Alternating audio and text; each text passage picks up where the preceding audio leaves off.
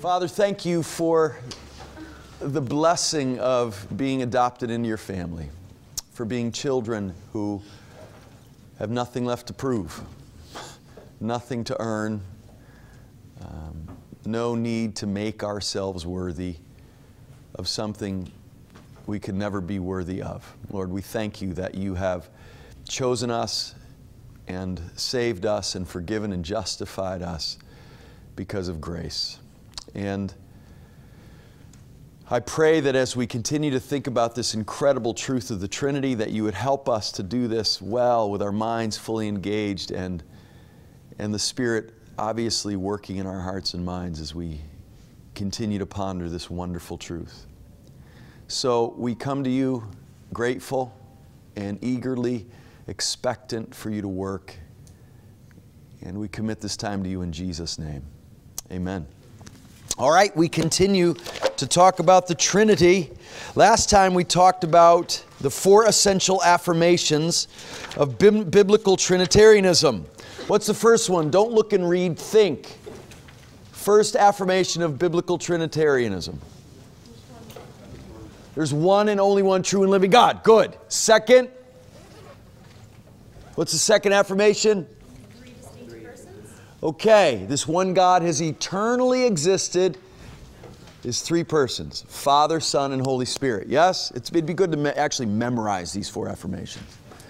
The third one is what? It starts to unpack the first 2. What's the third affirmation? They all have the same divine essence. Okay, they all have the same divine essence. Good, that's a good way to put it. That Father, Son, and Spirit equally possess the same divine nature, or essence works too. So, we now have a fourth. What's fourth affirmation? They are distinct in the way that they relate to each other and to humanity and creation. Okay, good. So they're distinct fundamentally in relationship and role, the way they accomplish things, the way they function. So relationship and function is the primary way we see the distinctions in the persons of the Trinity. Good. Last time we laid the basis for solid monotheism. Now let's continue to think about biblical Trinitarianism. It's important to realize that the New Testament is the place where the Trinity explodes, where we see this wonderful unfolding of the doctrine of the Trinity. It's not so present explicitly in the Old Testament. This troubles some people because we say, well, why would there be this awaiting of this beautiful unfolding of the Trinity until the New Testament? Well, it makes sense if you think about the fourth affirmation, doesn't it? How do we see the Trinity primarily? How do we primarily see the distinctions in the persons of the Trinity? How do we see it? We just said it. In the way they relate. Good. In the way they relate and the roles, the way they accomplish things together. So, what happens in the New Testament? The purposes of redemption are put in a fourth gear. That's if you only have 4. It's not, or 5th if you need that. So it's put into high gear. And so God is now revealing Himself and working together among the persons of the Trinity in redemptive purposes and sending the Son and redeeming humanity. And so as His work intensifies, so does the revelation of who He is in the Trinity. And so we recognize the full-blown teaching of the Trinity in the New Testament. But that doesn't mean there aren't hints in the Old Testament that something like that is going on all the time. Let's look at some of these hints. As we look at the Old Testament picture we get of the Trinity, B.B. Warfield's words are so helpful. See what he says in the bottom of 35? The Old Testament may be likened to a chamber, a room, richly furnished but dimly lighted. The introduction of light brings into it nothing which was not in it before. But it brings out into clearer view much of what is in it, but was only dimly or even not at all perceived before. The mystery of the Trinity is not revealed in the Old Testament, but the mystery of the Trinity underlies the Old Testament revelation. And here and there almost comes into view. Thus, the Old Testament revelation of God is not corrected by fuller revelation that follows it, but only perfected, extended, and enlarged. You get that? You get that way the Old Testament plays into our understanding of the Trinity? So there are things in the Old Testament that once you understand the Trinity, you look back and you say, oh yeah, that's how you understand that. That's how that can make sense. Well, like what? Well, we don't want to camp too much and put too much emphasis on these things because the Bible doesn't explicitly explain them. But there are so many things in the Old Testament that if you don't have the Trinity, make you say, huh? What's going on here? Like, for instance, Elohim. The name for God is plural in form. Interesting. What else? Other plural forms. Like in Genesis 1:26, then God said, let us make man in our image. Genesis 3, the man has now become like one of us, knowing good and evil. Genesis 11:7, come let us go down and confuse their languages. In Isaiah 6:8, whom shall I send and who shall go for us? What is going on here with this plural usage in God's self-referencing? Well, some people say, well, it must be the royal we. You know how Queen Elizabeth will talk. We are not amused, right? She'll refer to herself in the plural like that. That's the royal we going on there. It's not meaning anything about a plurality in God. Well, the problem with that is there is zero evidence in all of Hebrew literature that that's what's going on. We just don't have this idea of the royal we. There seems to be something else going on, some sort of plurality in God Himself. What about the image of God itself? This is fascinating. Watch this in Genesis 1:27. Remember we said Elohim, God, is plural in form. So God, plural noun. And you know in Hebrew, verbs agree with the noun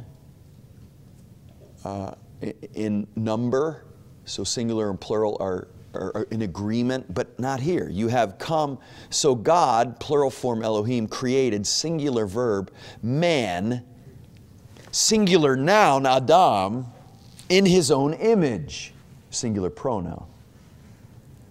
In the image of God, plural noun, He, singular pronoun, created, singular verb, him, singular pronoun. Male and female, He created them. So right in humanity, made in the image of God, you've got a singularity and a plurality. We make humans in His image, and there is a unified oneness in human nature, but intentionally, right off the bat, distinction in being made male and female. How about the angel of the Lord? Also makes you say, huh? What's going on here? Well, the angel of the Lord shows up several times in the Old Testament, and he's this figure who comes representing God. He's the angel of the Lord. Like in Genesis, where he appears to Abraham and Hagar. In Exodus at the burning bush, we didn't pay attention to it at the time, but do you know that narrative where God meets Moses at the burning bush? It begins by saying the angel of the Lord appeared to him in a burning bush. So this messenger, this revealer of God, and this speaker of God's truth is distinct from God as the angel, the messenger of Yahweh. But then once the narrative picks up, it's as if there's no difference between the two. The angel of the Lord speaks as the Lord. This happens with Gideon, as I have for you here in Judges 2. Now the angel of the Lord went up from Gilgal to Bochim and said, I brought you up from Egypt and brought you into the land that I swore to give to your fathers. I said, notice the angel of the Lord is saying this, but he's taking the very voice of God. I will never break my covenant with you, and you shall make no covenant with the inhabitants of the land. You shall break down the altars, but you have not obeyed my voice. What is this you have done? So God is speaking here through the agent of the angel of the Lord, but there seems to be no difference, essentially. How do you explain this apart from some sort of plurality in God that's getting you ready for the Trinity? How about passages where there are two distinct persons who are both called God or Lord? Like Psalm 45. Your throne, O God, speaking to the Messiah, will last forever and ever. A scepter of justice will be the scepter of your kingdom. Still speaking to the Messiah, you love righteousness and hate wickedness. Therefore God, your God, will set you above your companions. This is bewildering. If there's not something about a plurality going on in God. Well, actually, the writer of the Hebrews quotes this passage, Psalm 45, and says that this God who is set above his companions by God is Jesus. Jesus himself quotes Psalm 110 in reference to himself that says, speaking of David, the Lord says to my Lord, David says, huh? King David, the prototypical messianic king, has a Lord? Yeah, it's one of his offspring, the Messiah. So the Lord says to my Lord, sit at my right hand until I make your enemies a footstool for your feet. Similar idea going on here that was in Psalm 45. And Jesus in Matthew 22 says that this Lord of David, he says, does David have two lords? How could that be? Your offspring does not become your Lord. Well, in the case of Christ, it does. So we have two lords here, like we have two gods in Psalm 45. Other passages make you say, what in the world, if you don't have something like the Trinity going on? Genesis 1:2, the earth was without form and void, and darkness was over the face of the deep, and the Spirit of God was hovering over the face of the waters. I thought God created. He did. Well, who's the Spirit of God? Proverbs 30 asks a fascinating question. Who has ascended to heaven and come down? Who has gathered the wind in his fists? Who has wrapped up the waters in a garment? Obviously God is who we're talking about here. Who has established all the ends of the earth? What is his name and what is his son's name? Surely you know. Well, they didn't know the name of the Son of God, but we do. His name is Jesus Christ. Listen to this Trinitarian combination in 42:1 of Isaiah. Behold my servant, whom I uphold, my chosen, in whom my soul delights. So you see, God is speaking here, and he speaks of his servant, the Messiah. And what does he say about him? I have put my Spirit upon him. He will bring forth justice to the nations. So we have God speaking about his servant who accomplishes his purpose, and he does it in the power of the Spirit. Preparing us for Jesus' baptism. When he comes up out of the water and the dove descends and the Father says, this is my beloved Son in whom I'm well pleased. Another way of saying my soul delights in him. And he's going to bring forth justice to the nations. So the Old Testament does prepare us for the Trinity. It doesn't explicitly teach it. That awaits the New Testament.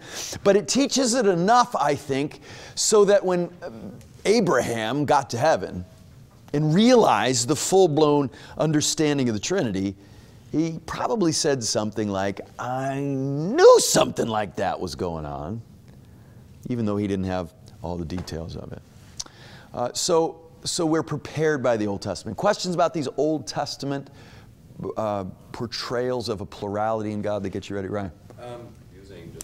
Yeah, there are efforts to explain it without going to some sort of plurality in God, like some literary usage that's merely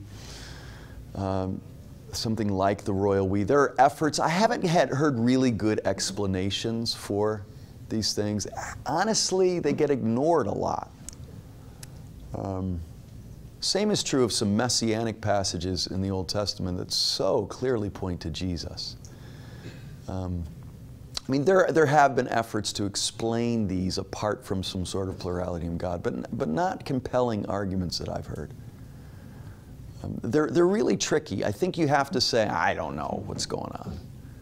Which is, I think, where we would be left, too, if we didn't get to the New Testament and say, oh, that's what's going on. Now, let's not camp too much here, because it's not like the New Testament then says, and you know how when Elohim was used, well, that's getting you ready for the Trinity. It doesn't quite go there. But I think we are able to look back at it and say, oh sure, we can understand these things in light of the Trinity. They're not explicitly explained for us in that way. So we don't want to say the Trinity's taught explicitly in the Old Testament. We just want to say, boy, I don't know how you understand these things without being able to look back on them with an understanding of the Trinity like we have. Or something at least like the Trinity, right? Okay. In Proverbs 34, when it said at the end, surely you know. Yeah. Did God kind of expect them to think that they were? No, I think that's sarcasm. You don't know. You don't know. You're presuming too much of yourself. I think it's Job-like language, the way God speaks to Job. Okay. Anything else about this OT picture? Yeah, again, we don't have really clear explanations of who this is and what's going on here. Like we don't for Melchizedek. Melchizedek shows up. He has no genealogy. He's got a perpetual priesthood. And he basically has the Lord's Supper with Abraham. Who is that? And it's almost like we're going to get an explanation of it in Hebrews. And that's when he says, about this we have much to say, but we can't because you're slow of hearing. And then he goes on about needing to continue on in the truth. It's almost like we're about to get Melchizedek unpacked for us to the point where we may come to a fuller understanding. Or this man walking around with Shadrach, Meshach, and Abednego in the fiery furnace that is somehow responsible for their not being burned up. Who's that? Many have thought, well, that sure sounds like the kind of role that Jesus plays, in representing and revealing and saving even. And so it's speculative, but boy, is there reason to think we're seeing something of even the Son's role being played out in this angel of the Lord, and maybe even some of these other figures. But again, we're saying maybe. We don't want to camp on it too much. Okay? Now, once we get to the New Testament, we get this clear picture that Father, Son, and Holy Spirit are fully and completely God in and of themselves, and they are distinct persons. The deity and personhood of the Father is never really a debate. The deity of the Son most certainly is. And we will camp on that issue the whole last third of the semester. We will dive into the deity of the Son and the personhood of the Son and really understanding better who He is. So for now, let's assume the Father and the Son's deity and personhood, yes? Assume that, set it aside, and now think about the personhood and deity of the Spirit. That's what we need to focus on right now. So first, let's think about the personhood of the Spirit. The Holy Spirit is a personal being. He is not a force. He's not an oblong blur. He's not something from Star Wars that you get in touch with so you can fly your spaceship. You have to think about the Spirit as a person, a distinct person, not a vague emanation of the power of God. Now, why do I say this? Well, because of the way I'm talking about Him, because that's the way the Bible talks about Him. It calls Him He. Personal pronouns are used to describe the Holy Spirit. John 14:6 is an example.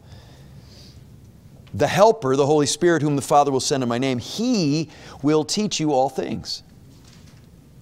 John 15:26, when the Helper comes, whom I will send you from the Father, the Spirit of truth who proceeds from the Father, He will bear witness about me. Now, please realize that Greek is a gendered language. You've all studied gendered languages like French or Spanish or German.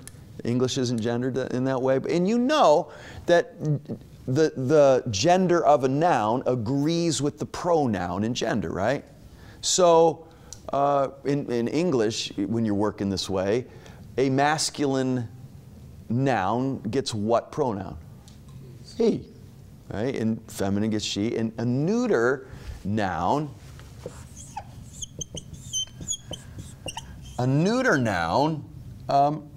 gets what pronoun? It. Good. Realize that the word for spirit, pneuma, spirit, is a neuter noun. Yet the New Testament intentionally breaks the rules of Greek grammar and refers back to pneuma, not with it, but with he, with this noun translated he. It's a personal pronoun. To make a point. The Bible's saying we're breaking the rules of grammar here to make a point about this neuter noun, to make sure you realize it's a person and not a thing, not an it. It's important to learn to talk that way about the Spirit. He is a person. Personal activities are ascribed to the Holy Spirit. Think of how personal these activities of the Spirit are. Only persons do things like create. And we see the Spirit of God creates. He helps. John 14:16, I will ask the Father, and He will give you another helper to be with you forever. Who's the first helper that He replaces? Himself. Who's Himself? Jesus. Jesus, yes. Look, to take Jesus' place in helping His people, you can't be a thing. You can't be an it. Think of the way Jesus comforts. And He says, I'm sending another comforter, another parakletos to come alongside and help you and comfort you. Things don't comfort like that. You may be sitting there thinking, well, I find ice cream rather comforting. No, we're talking about something incredibly personal here. Comfort food is one thing, but the kind of comfort Jesus gives as the helper is very personal, and that's how He helps. The Spirit helps like Jesus helps. He teaches. But the Counselor, the Holy Spirit, whom the Father will send in my name, will teach you all things. Only persons teach. He teaches us truths. He bears witness and testifies. When the Counselor comes, whom I will send to you from the Father, the Spirit of truth, who goes out from the Father, He will testify about me. That's very personal. And the Spirit Himself testifies with our spirit that we're God's children. He glorifies Christ. This is His central role, which is one of the reasons we can wrongly neglect Him, because when He's doing His job, Jesus is getting the focus. But only a person can do this. The Spirit of truth will bring glory to me by taking from what is mine and making it known to you. Oh, listen to this precious truth in Romans 8. He intercedes for us. He prays for us on behalf of others. In the same way, the Spirit helps us in our weakness. We do not know what we ought to pray for. Can you relate to that? Guys, I don't think there's any part of my life as a Christian that is more of a struggle than prayer. Prayer is so hard for me. And I'm so often thankful that no one's recording my prayers and playing them for other people besides God. Imagine if your prayers this morning were recorded and then played in chapel. If you did that to me, I'd be so embarrassed, because they're often incoherent and rambling and it seems so ineffective and unthoughtful, and a lot of the time I don't even know what to pray. I have all these desires in my heart and I'm not even sure how to put them into words. I have people I've prayed for decades, and I don't even know what to pray anymore. Besides, Lord, please save them. I don't know what they really need in the details of that, but would you just save them? Would you save them from themselves? Sometimes my prayer is, And listen to what the Spirit does in His kind ministry for us. We don't know what we ought to pray for, but the Spirit Himself intercedes for us. He comes alongside in this comforting role with groans that words cannot express. And He who searches our hearts knows the mind of the Spirit, because the Spirit intercedes for us in accordance with God's will. He comes alongside my bumbling, fumbling, incoherent, rambling, distracted, uncertain prayers, and He says, I got it. And he takes them before the throne and translates them and makes them intelligible and according to the will of God. It's just a beautiful ministry he plays in our lives. He's so kind to us. I'm so thankful for that. Now I ask you, can a thing do that? Can an it do that? Can an impersonal force do that? No, this Holy Spirit must be a person. He, on the top of 38, searches the deep things of God. He knows the thoughts of God. Listen to this. He decides when and how and to whom He will distribute spiritual gifts. Persons do that. 1 Corinthians 12. All these spiritual gifts are the work of one and the same Spirit. And He gives them to each one just as He determines. That's a person doing that. This is wild. He forbids certain activities. He doesn't allow His apostles to go preach in some places in Acts 16. 2 times He prevents them from going and doing what they assume God would want. He's guiding and directing them. He speaks. Look at Acts 8:29. The Spirit told Philip, go to that chariot and stay near it. And that leads to that wonderful evangelistic encounter with the Ethiopian eunuch, and we got our first African come to Christ. And tradition says he goes back to Africa and becomes a pioneer missionary there. And he's a eunuch, the kind of people who don't get to be part of the people of God, and he becomes part of the people of God. Beautiful picture. And how did all that come about? Well, the Spirit told Philip to go do it. The Spirit speaks. He gives direction. Acts 13, while they were worshiping the Lord and fasting, the Holy Spirit said, set apart for me Barnabas and Saul for the work to which I've called them. Very specific calling and speaking. Only persons do that. He evaluates and approves a wise course of action. This is amazing. They've got this big controversy in the church of Jerusalem. And what do they say? Acts 15, it seemed good to the Holy Spirit and to us. Hey, what a great way to make decisions in the church, huh?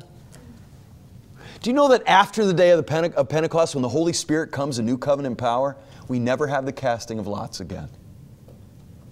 We never have these external ways of discerning the will of God. It now becomes this internal Holy Spirit discernment that He brings to the people of God as they gather around His Word and seek His leading and have these difficult discussions where they seek the will of God.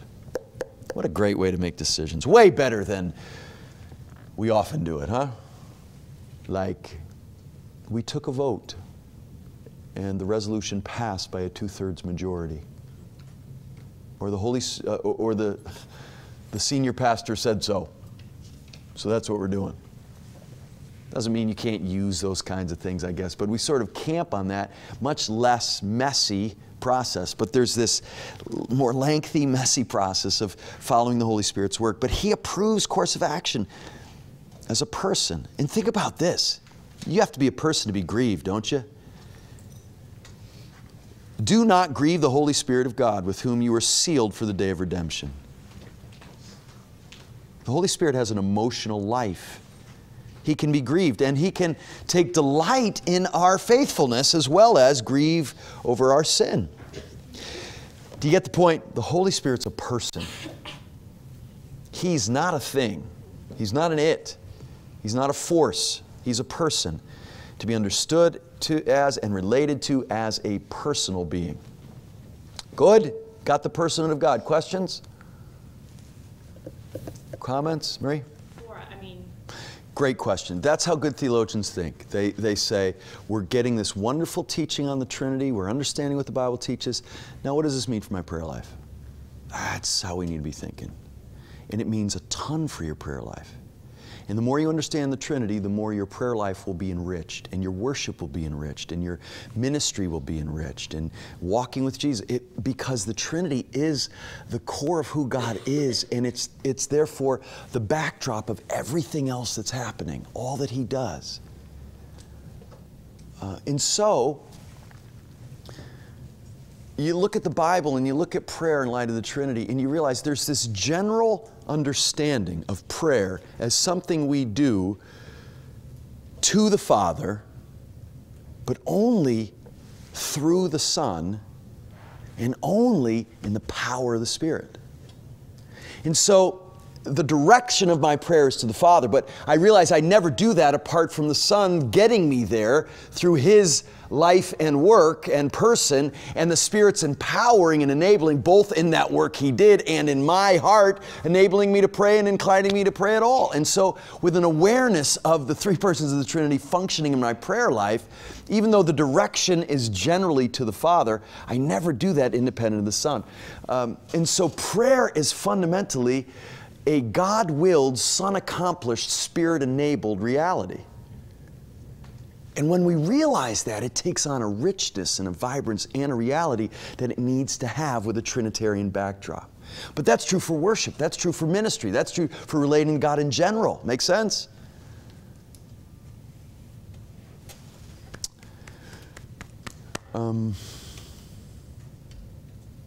You've all gotten this better than you realize. I know it's always disturbing to my students because we pay so little attention to the Trinity. And it's not this thing that's explicit and out front. It's this thing that's so background and backdrop and so foundational that we miss it a lot in explicit ways. But you can't be a Christian unless you at least have a tacit understanding of the Trinity. You know what I mean by tacit? You know what I mean? Anybody know what I mean by tacit? Well, sure, unspoken, but there's a reason it's unspoken. It's already understood. It's understood, but not explicitly, maybe not even consciously. It's sort of back here. I have it well enough to understand things, but it hasn't moved to my RAM or to an explicit conscious understanding. So tacit knowledge.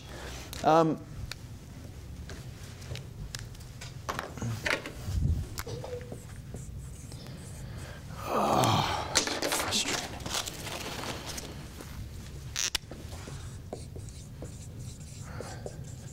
And by the way, let me highly recommend a book.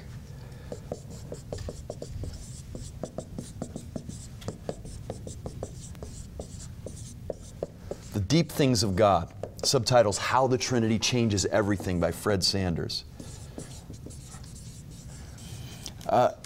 He has a great opening section where he talks about tacit knowledge, because Christians often come to the Trinity and they say, well, you know, here I am, 40 years old, I've never really thought about this stuff, but I've been going to heaven all along, I'm a true believer, and so what does it mean for me to really think the Trinity is important? Do I really need to understand all this stuff? Can I get into heaven without it? Well, yes and no. Yes, in that it doesn't need to be explicit, even fully conscious knowledge, but it needs to be back there enough for you to be able to get the gospel. So tacit knowledge is knowledge you have that you might not even realize you have. Like Fred uses in this book, a great illustration of when he was a little kid. And he was outside on a full moonlit night looking at this clouds go by the moon. And now they took on this beautiful appearance as they went by the moon. And he's out there just staring at the moon and these clouds. And his uncle comes out and says, Fred, what are you doing? And he said, I'm watching the clouds go in front of the moon. And he says, it's just beautiful. And he said, you've been out here a long time. He says, yeah, I've been out here trying, I'm waiting until one goes behind the moon. His uncle says, oh, okay. And he says, hey, Fred. Yeah? Where's the moon? It's in outer space. Where are the clouds? They're in our atmosphere. Oh. I would have been out here a long time, huh? Now, Fred knew everything he needed to know to make that conclusion, right? He didn't get any new information. The information just moved to the front and led him to a conclusion he needed to get to, but not by providing new information. And the Trinity can be the same way. We've got the Trinity back there, but until you're forced to think about it, often you don't realize it. So, what do I mean by that? You don't have the gospel if you don't have the Trinity. What do I mean by that? Well, you a Christian? Yeah. Why? My sins are forgiven. How'd that happen? Well, Jesus died for him. And who did he have to be for that to be? Had to be God and man. And how did that happen? Well, the Father sent him. And then how did that come about? Oh, the Holy Spirit brought about a virgin conception and then enabled Jesus to do all the things he did in his ministry. And how did you come to realize this? Well, the Holy Spirit taught this to me deep down. And how do you know this is true of you? Oh, the Holy Spirit testifies in my spirit that I'm a child of God. And so you realize that you got to have the Trinity working or you don't have what we have. It's no coincidence, guys, that groups that deny the Trinity lose salvation as a free gift of God. Do you think that the lack of Trinitarian understanding and Mormon works salvation are disconnected? Or Jehovah's Witnesses' lack of a Trinitarian understanding of God isn't clearly connected to the fact that they have to work for their salvation? No, the free grace of the gospel is the product of the Trinitarian working that gives us the gospel. And so even if it's tacit knowledge, it's knowledge you have. What we're doing now is just moving it to the front and helping you see how it is what enables all the things that have been accomplished to be accomplished. Yes? Okay. The deity of the Holy Spirit. The Holy Spirit is God. He's not just a person, He's God. Hebrews 9:14. He is eternal. He's called the eternal Spirit. He's omnipresent. The psalmist rhetorically asks, where shall I go from your spirit? Where shall I flee from your presence? Heaven, earth, no matter where I go, you're there. The Spirit is everywhere present with His whole being. He's all-knowing. He knows the thoughts of God alone. He's all-powerful. He brings about this thing that's impossible with man, like the virgin conception.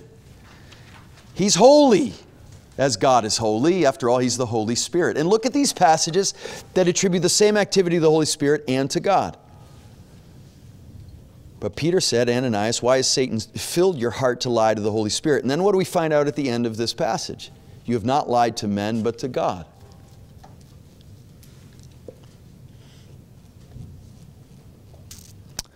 And finally, the words of Yahweh are the words of the Spirit. Acts 28. When they did not agree with one another, they began leaving after Paul had spoken one parting word. The Holy Spirit rightly spoke through Isaiah the prophet to your fathers. I thought it was God speaking through Isaiah the prophet. It was. But in the person of the Holy Spirit. He's the one who brings that prophetic word to Isaiah. So the Holy Spirit is both a person and divine. Questions or comments about the person of the Spirit?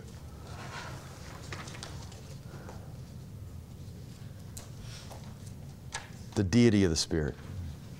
When you think Trinity, don't instinctively, reflexively rush to illustrations you come up with. That's such a temptation with incomprehensibilities, isn't it? Especially when you're teaching kids and they keep asking you hard questions. Hi. Yes. And you say, oh, I don't understand the Trinity. And what do? You immediately want to say, oh, well, it's like an egg. I suppose we can get maybe a little shred of a glimmer of shell, yolk, white, okay? It's like a cherry pie.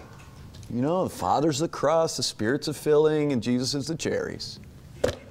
All right, really? Is that where we have to go?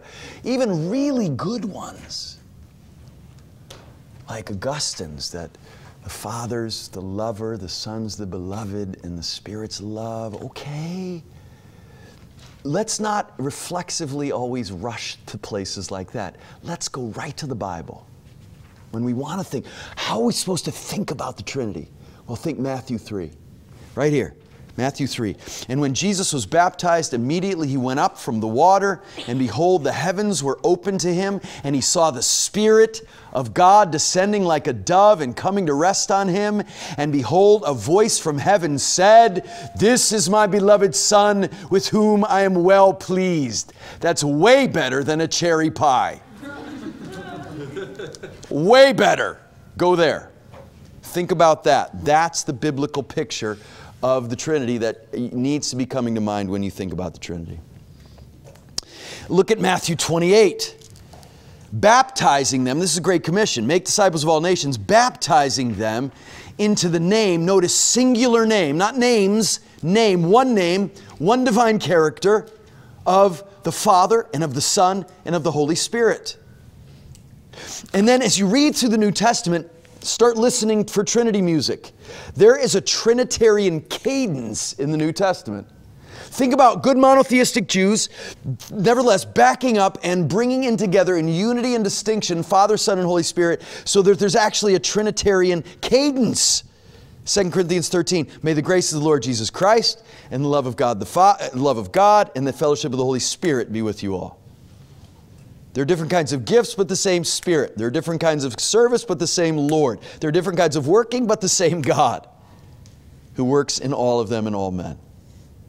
There's one body and one Spirit, just as you were called to one hope when you were called, one Lord, one faith, one baptism, one God and Father of all, who's over all and through all and in all. Is that cool? There's this Trinity music in the New Testament where distinction and unity keep being played out for us. John 1, 1 through 2, in the beginning was the Word, and the Word was with God, and the Word was God. He was with God in the beginning. And so we've got passage after passage that keeps bringing Father, Son, and Spirit into equality, while all the while having distinct personhood. Lots of passages we could look at. One of the things Fred recommends in trying to get the Trinity better is to speed read the Gospel of John looking for the Trinity. And it's all over the place. It's almost overwhelming how this intra-Trinitarian relations keep working themselves out in the Gospel of John as God brings about His redeeming purposes. Look at John 14, halfway through page 41. Listen to this Trinitarian working. Remember we said one of the main ways we see the Trinity, the two main ways is in the way they relate to one another and accomplish things together, the economic working of the Trinity, how He accomplishes things. Watch this. I will ask the Father, Jesus says. So the Son is talking about asking the Father. I will ask the Father, and He will give you another helper, the Spirit, to be with you forever. But the helper, the Holy Spirit, whom the Father will send in my name, He will teach you all things and bring to your remembrance all that I have said to you. Sees Father, Son, and Spirit working together constantly. John 16, when the Spirit of truth comes, He will guide you into all truth. How will He do that? For He will not speak of His own authority, but whatever He hears, He will speak, and He will declare to you the things that are to come. He will glorify Me, for He will take what is mine and declare it to you. All that the Father has is mine. Therefore, I said that He will take what is mine and declare it to you. Do you see? He can't even get a statement out without wanting to make sure He backs up and sees it in a Trinitarian perspective. John 20, Jesus said to them, peace be with you. As the Father has sent Me, so I am sending you. And when He had said this, He breathed on them and said to them, receive the Holy Spirit. You get these interworkings between Father, Son, and Spirit over and over again. So we've got Father, Son, and Spirit, equally divine in nature, distinct in personhood. Now there are two ways you can get the Trinity wrong. You can, on one end of the spectrum, fall into thinking about the Trinity that is tritheism, where you don't have equal divine nature in Father, Son, and Spirit. They somehow end up making divine nature when you add them all together, but they don't have equal divine natures in the Father, Son, and Spirit. And so it ends up being tritheism. This is what Muslims would say we are, tritheists. We have three different gods. We don't have three different gods. We have one God who exists as three persons. Tritheism is one way to have such sharp distinctions that you have separation, you have division, you have three gods. The other end of the spectrum, though, is what we call modalism, or Sabellianism, as I have there in your notes for you, where the Trinity walks this tension between tritheism on one hand and modalism on the other hand. Modalism has a view of God as one God, but who acts in different ways at different times. So in creation, He's the Father. He's acting as Father, the King. In redemption, He's acting as the Son. In the church age, in the application of the work of the Son, He's acting as the Spirit. But it's one God, just in different modalities, in different ways of manifesting Himself. And actually, one of the illustrations people have used for the Trinity is very modalistic. You may have heard people say, well, we can understand the Trinity in the sense that, see, Travis is one person, but he's also a son. You have siblings? Yeah. He's a brother, and he is a student. That's just modalism if you're trying to talk about the Trinity that way. Because we just have one person who, yes, has different roles, different ways of acting, but He's just one person. There aren't three distinct persons, even though He has three distinct roles. And so modalism just sees the one God acting in different ways at different times, appearing in different ways at different times. You have no way of explaining, then, Jesus' baptism. You have no way of talking about God the Father saying, "This is my beloved Son in whom I'm well pleased." And the Spirit descending on Him as a dove, anointing Him for public ministry. You have no ability to explain that or understand it. You don't have any ability to understand Jesus praying to the Father in the garden or saying, "I'm going to go to the Father, I'm going to ask Him to send the Spirit, and the Spirit's going to come." Modalism is inexplicable if you want to take passages like that seriously. There are modern day modalists. They're mostly in what we call oneness Pentecostalism. Pentecostalism is a denomination within the broad category of the charismatic denominations in the church who have thoroughgoing orthodox doctrine, biblical doctrine. But there's a heretical sect within Pentecostalism called oneness Pentecostalism or Jesus-only Pentecostalism that are modalists. And they deny the Trinity. Actually, one of the most well-known oneness Pentecostal probably is a man named T.D. Jakes. And T.D. Jakes is a charismatic, brilliant, gifted leader of a big church in Texas, Potter's House, who's a well-published author and has had quite a bit of influence. And as a matter of fact, Time Magazine, I believe it was, put him on the cover as the next Billy Graham, the one who was going to step into Billy Graham's shoes when Billy Graham dies. Problem is he doesn't believe in the Trinity. And not many people seem to notice or care. Some certainly did. Right. Yeah, well, they'll say, I guess modalities can be sort of lumped together. God can act these three different ways, maybe at the same time. Yeah, it's really hard for it to be real or genuine in any way as Jesus is crying out to the Father, my God, why have you forsaken me? I mean, do you realize how important it is that we have this inter-Trinitarian dynamic for all the things God accomplishes to actually be accomplished? It's no coincidence oneness Pentecostals are really legalistic.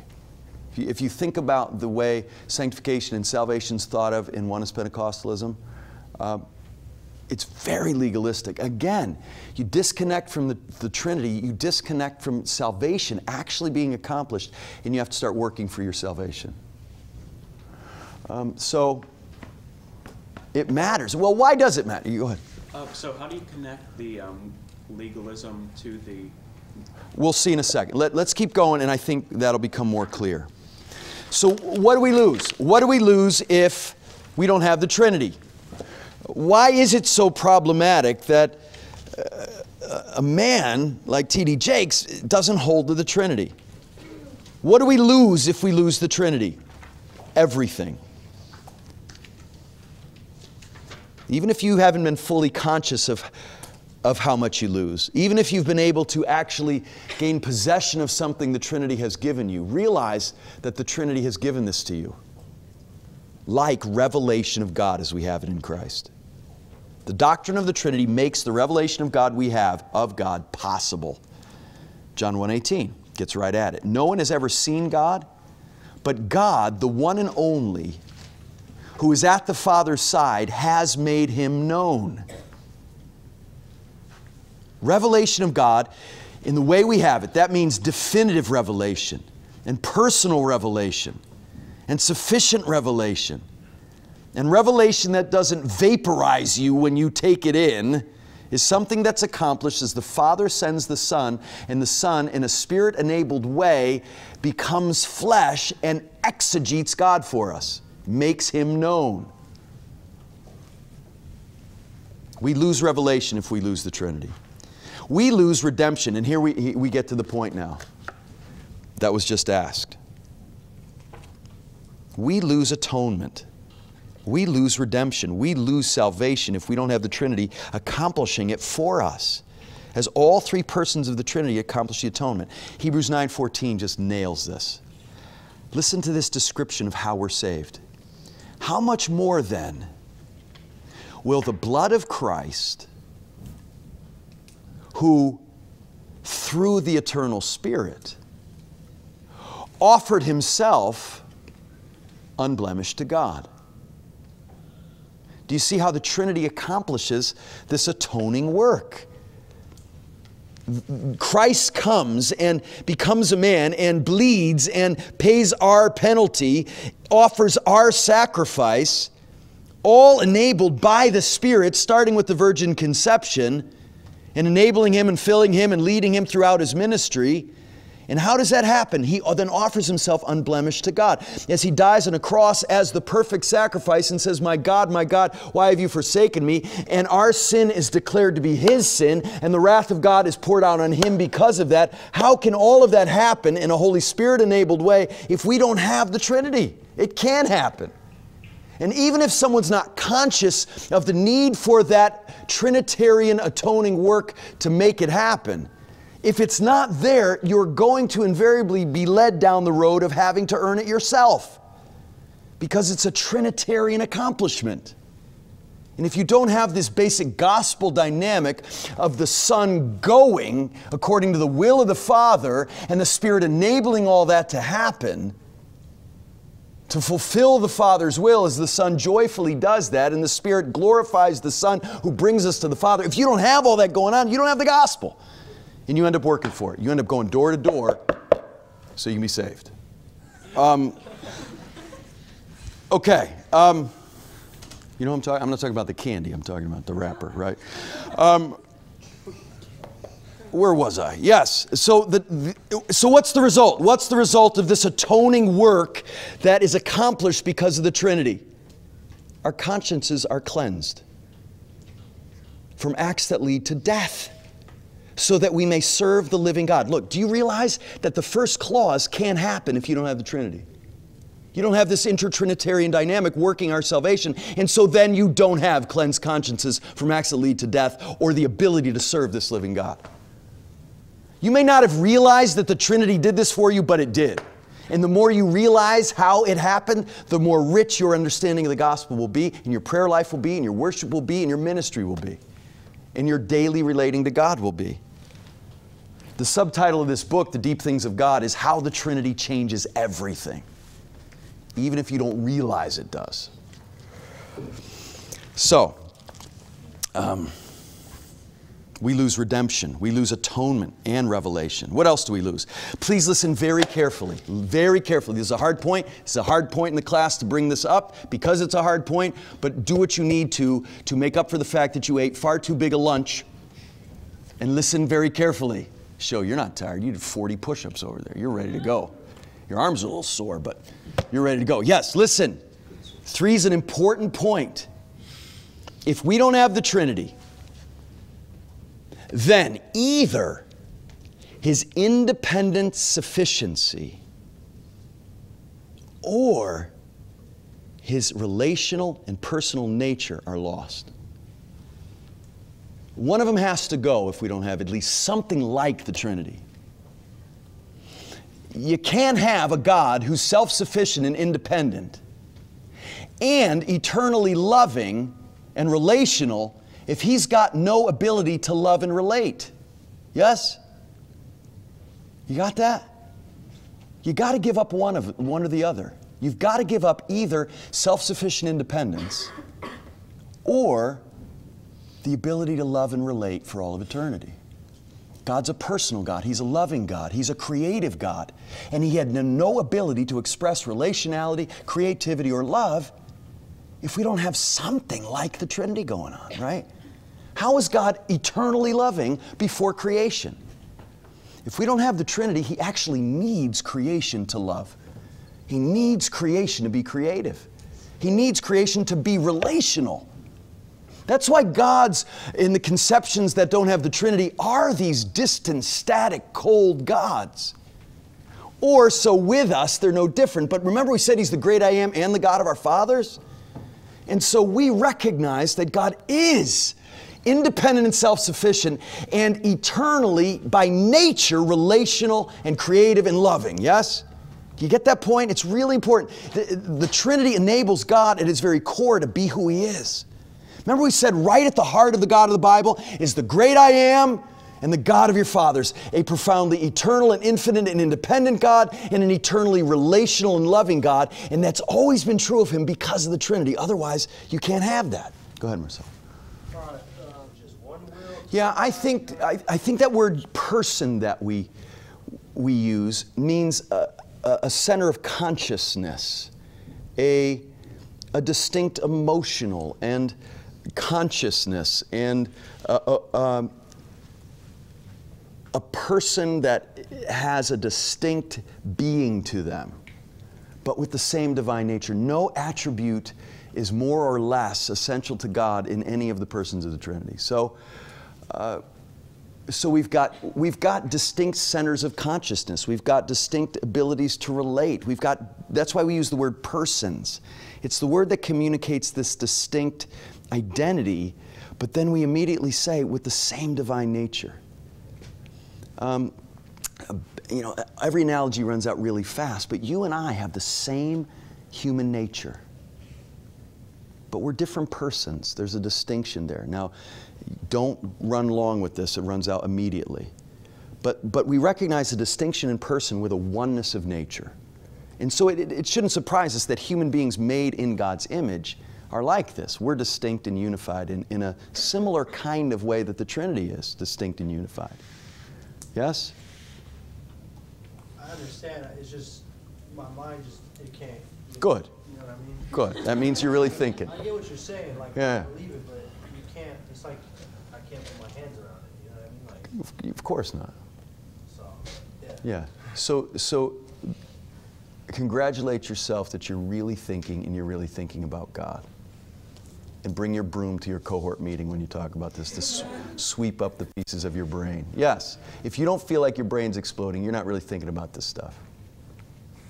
So it's good. It's a really good sign that your head hurts right now. All right. One more. Yeah, it is hard to imagine, isn't it? Because what we're talking about here is three persons who equally share omniscience. Not one of them lacks any information, any knowledge. Not one of them lacks any wisdom. Not one of them lacks any power or compassion or mercy or justice or holiness or truth. So they share all these same attributes, and so they're perfectly unified in their will.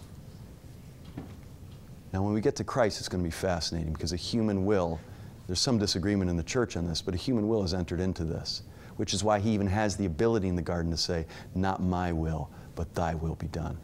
All right, good, because that's another one that's just like... Yeah, we're going there. Okay, we're going there. We'll go there the last third of the semester. Great questions. Let's keep going and make this last point. The unity and diversity of the Godhead provides us with the model for relationships within the body of Christ.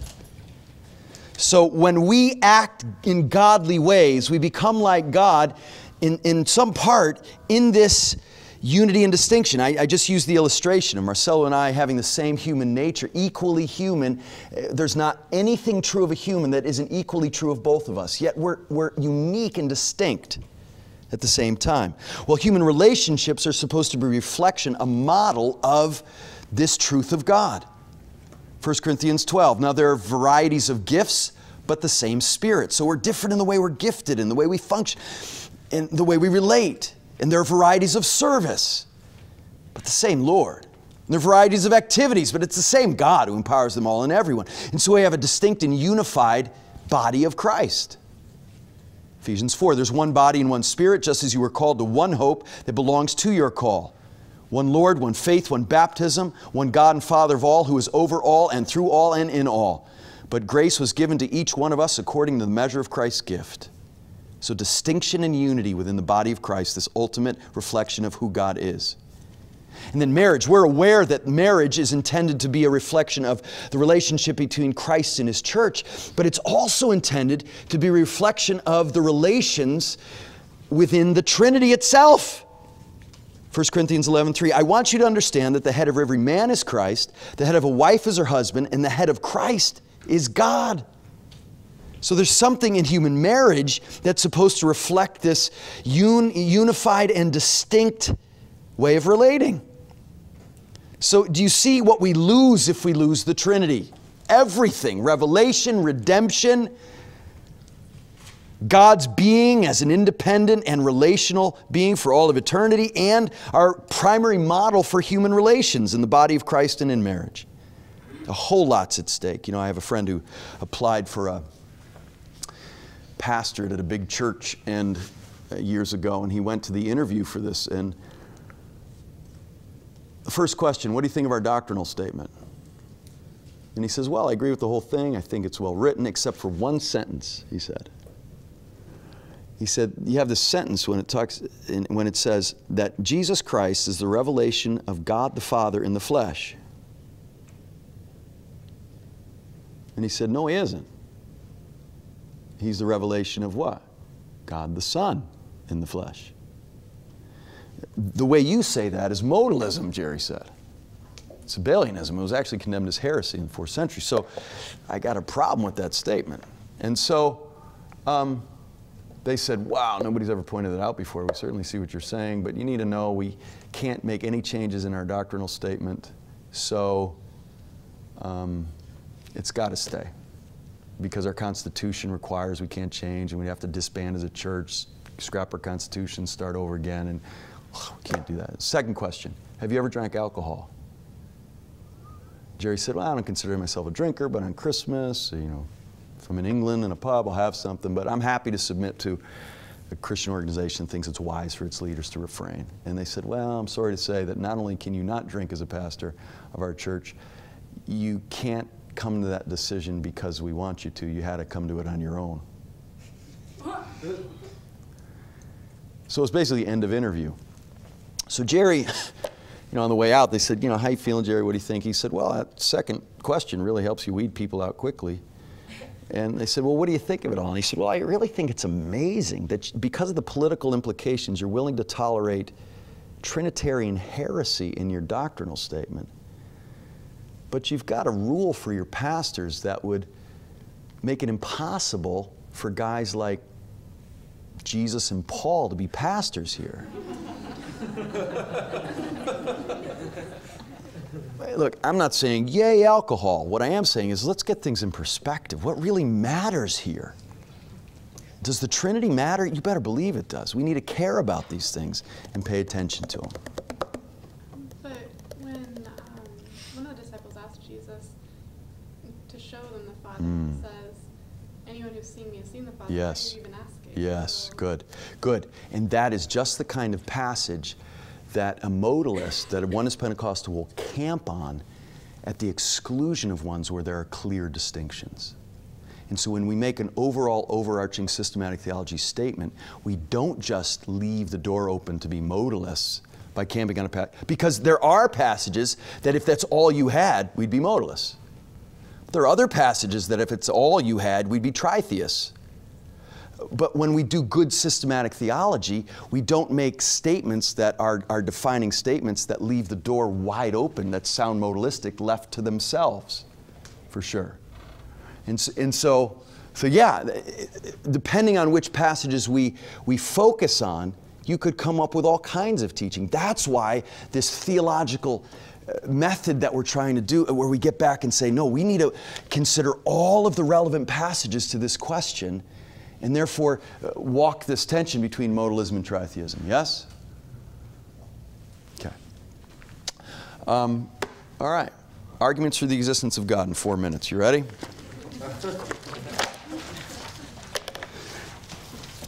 Arguments for the existence of God come from general revelation, not special revelation, which is why we don't really include it as the beginning point of our study of God. We try to go the way the Bible goes, and that's starting with God's revelation of Himself. Now, that doesn't mean He's not revealing Himself in general revelation, but we camp on the Bible. But it's so helpful, though, to think about, well, how do we see the teachings of the Bible supported in our experience?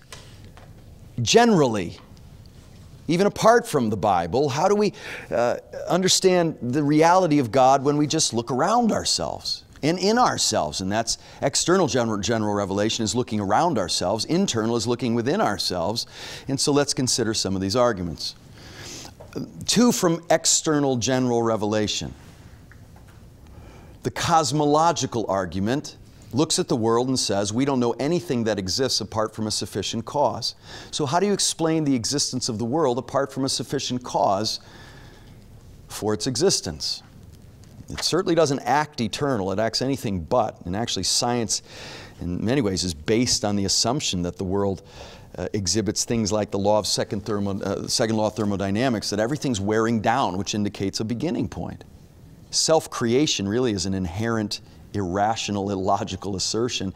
And so it must have been caused by something bigger than itself and external to itself and eternal then. The teleological argument takes this a step further and says not only is the world obviously caused, it's obviously intelligently caused. Think about an eye, the human body, the ecosystem, the solar system. The world is profoundly intelligently caused.